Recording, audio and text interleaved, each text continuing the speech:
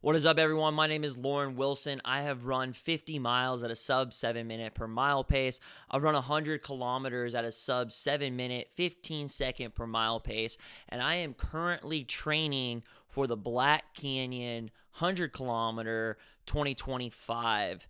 And so I just wanted to start this vlog to start to share some of my training, and then hopefully from sharing my training, sharing my experience, hopefully you can kind of take some of these concepts and take some things from my journey and apply it to your running journey, and vice versa. In the comments, or if you ever want to DM me or email me or follow me on Instagram and message me, I would love to hear about your running journey. We're constantly learning from each other, constantly constructively building each other up and supporting each other. So for this first episode, I kind of just wanted to show you how I prepare. So I signed up about a month ago, and so we're about 7 months out from the race itself. And I just want to show you kind of how I prep.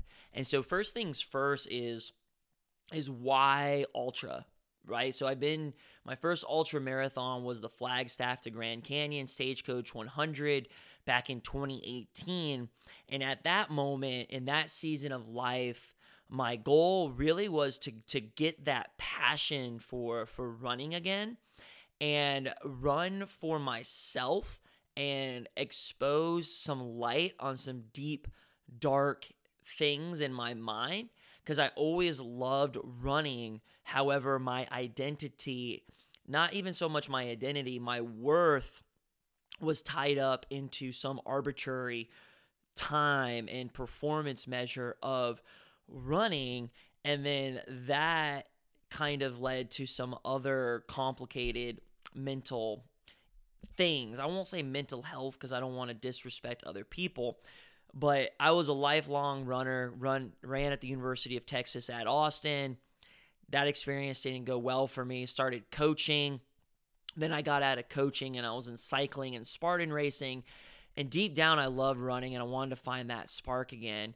And so I watched David Goggins on the Joe Rogan podcast, and he talks about the bathtub scene and how he was in so much pain, yet he didn't want to go to the hospital because he was so proud of himself in that moment. And he didn't want to be numbed out because he just wanted to feel the pain, because the pain to him represented something far greater and far transcendent. And that was strength. And that was discipline. And that was self-control. And that was something back in 2018 that I was really searching for. And then as you get to know me a little bit more, you'll find out that I shouldn't have been searching for it in running, but at the time I was. So running to me was an idol as well. And so kind of bringing it back to right now, why now? Now my relationship with running is a lot healthier. It's not my top priority. My worth isn't wrapped up into it, but I do like the discipline and the lifestyle of ultra running, and I like the mental challenge and the physical challenge. I love the community. I love the stories that people share, and the triumph and the pushing of the human consciousness and the human limits, and being a part of that narrative and that global phenomenon of pushing the boundaries of what this human experience has to offer. And so let's go ahead. I'm going to share my screen here. And so right here we have Black Canyon. I'm on the race website. Like I was saying, the first thing that I do is I look at the calendar. When is it? It's February 8th. Today it is July 6th. So we have July to August, September, October, November, December, January, February. We're about 7 months out, right on the dot. And so working backwards about 12 weeks out, so January, December, November, around the first week of November, 12 weeks out, I will enter what's called a race-specific block. And so the next 4 months leading up to the 3 months is really preparing my body for the specific demands of the event. And so what do the demands of this event entail? Let's go ahead and go to results. So 100 kilometers is 62 miles on your feet. And if we go back and look at the results from 2024, we can see that the winner, Hayden Hawks, who is a world-class ultra runner, he was on his feet for about 7.5 hours. And so if we look, the 10th time was 8 hours and 3 minutes. And we'll just say 20th place, 8 hours, 40 minutes. And so for me, let's say anywhere from 8 to 10 hours on my feet. And next thing that I'll do is I want to go ahead, what pace is that?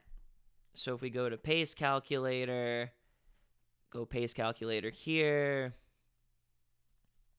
pick an event, got kilometers. We're just going to go time-wise. We'll just say 8 hours. 100 kilometers.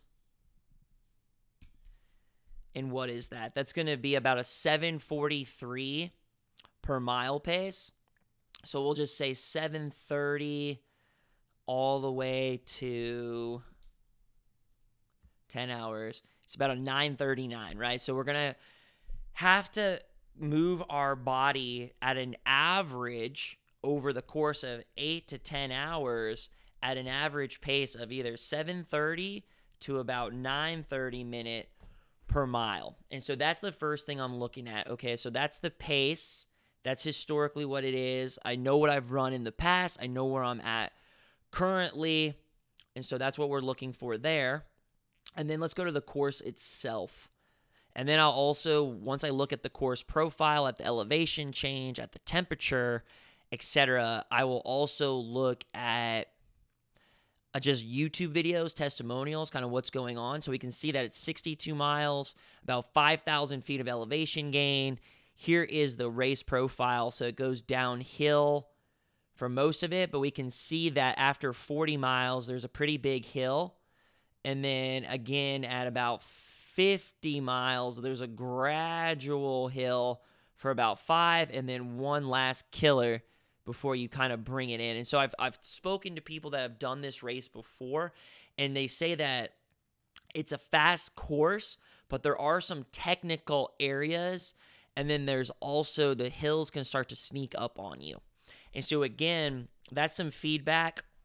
It's going to be 8 to 10 hours, about a 7:30 to 9:30 pace. It looks like there's some fast sections where you'll probably be running at a sub 7 minute pace, and then maybe some sections where you're going to be going slower because it's all about the average. And so why is that important? One, we want to prepare our body for the demands from a biomechanical perspective. So what does my running form look like head to toe at these various paces? And am I efficient, and am I self-aware of how my body's moving? And that's going to be the most important aspect over the next 4 months. Is first, my biomechanics. Second is my habits. So am I going to bed at a timely manner? Am I staying disciplined in all the other areas of my life? Because I'm not a professional runner. I don't really desire to be a full-time professional runner. I want to work. I want to be a leader in my community. I want to be a leader at church. And so stress is cumulative, and I need to be realistic in the confines or the restraints of my life of what's going on. But am I able to eat well, fruits, veggies, meats? Am I going to be able to cycle my nutrition throughout the various phases, and then just building up the resiliency in my joints, in my bones, and in my tendons here over the next 4 months? And so bringing it back to today, what I'm going to try to do over the next 4 months, because in the last 12 weeks, I live about 30 minutes from the course. I live in Phoenix, Arizona. So probably get out on the course 6 to 8 times in those last 12 weeks and really run the course, get used to the course. But in the summer, what I'm going to be trying to do now is working on my biomechanics, working on my core strength, working on the extremes or the polar opposites. And so what do I mean by that? I'm going to have a lot of half marathon to marathon specific paces. And so for me, that's going to be tempo running 8 to 12 miles at about a 5:45 to 6 minute pace. So I've run 2:36, 2:37 for the marathon multiple times now. So about 5:30 to 6 minute pace, building up that capacity and starting to build up the volume as well. And also getting in a mix of longer hikes out on my feet. So rucking and just being outside for 3 to 4 hours, working on not having a lot of stimulation with music, not a lot of distractions, because I want to pay attention to my hydration. I want to pay attention to chafing, and I want to pay attention to just my fatigue levels and getting that feedback from my body. So some of my weaknesses in the past have been not executing on fuel, not executing on hydration, and just trying to be tough and grit it out.